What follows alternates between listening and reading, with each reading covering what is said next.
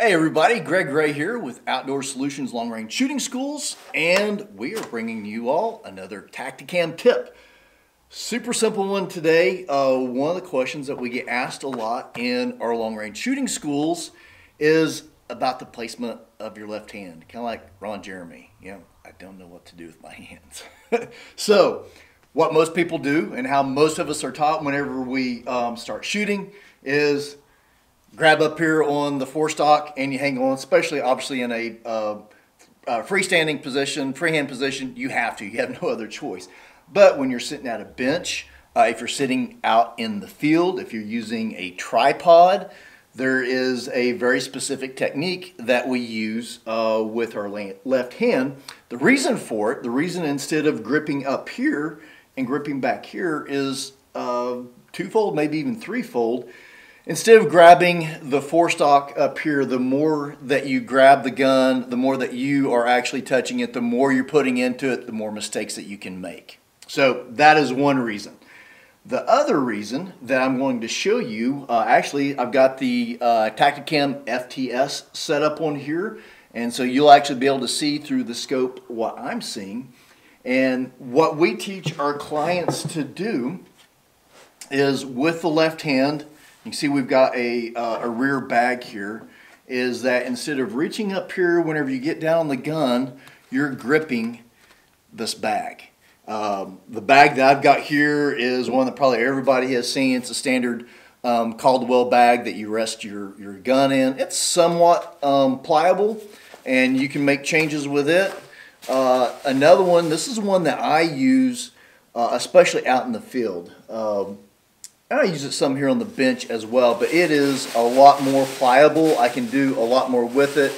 I can roll it up and make it really tight. I can flatten it up, and I can really get the buttstock down in it and really work it down in. So what I wanted to show you, we'll start with this one.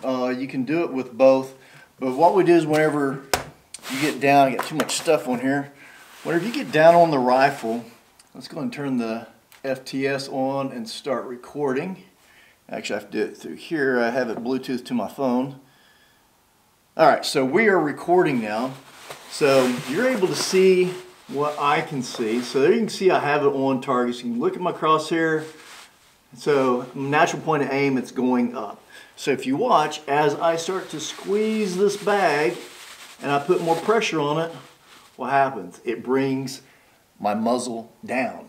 So what it allows me to do is really just fine tune my shot. So I'm really squeezing on it right now. If I want to come up to center on that center diamond, I just relax the pressure. I'm not putting as much pressure on it.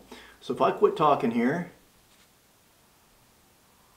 now I can settle it right in on that center diamond and I can keep my crosshairs really steady. And the cool thing about using these bags, I can do it really quick. And I'm not putting near as much into the gun. I've just got my standard grip right here on the wrist of the rifle. And actually we have another video that you guys can check out on proper grip and proper hand placement, how to line the thumb up. It's a whole different video. But as far as using this bag, I can use it here on a bench and hold wherever I want to move it to. So let's just go out here. There's a pig out here somewhere. So there's a pig. I want to get lined up on that pig. Now let's just say I'm resting on a tripod instead of the bench here. See how quick I was able to get on that? The natural point of aim, this rifle is wanting to go up because I have it on that front rest. But all I'm doing is squeezing this bag and now I'm right on the vitals of that pig. So we go out even a little bit further. So there's a coyote out there, which actually we'll probably see some coyotes here in just a little bit if I set up my Fox Pro. But you can see how quick it allows you. So if I just let it rest, and I can just grab it real quick, and I can get on my target. So I can do the same thing off of a tripod. Let's see what else we got out here. There's a deer. It's the same thing. All I'm doing is just squeezing or relaxing my grip a little bit on that rear bag. And I can hold it right on the vitals. It's going out there to about 600 yards. Same thing. See how quick you can get on something? And you can hold it relatively steady. Again, I've got the FTS going here so y'all can see what I'm seeing.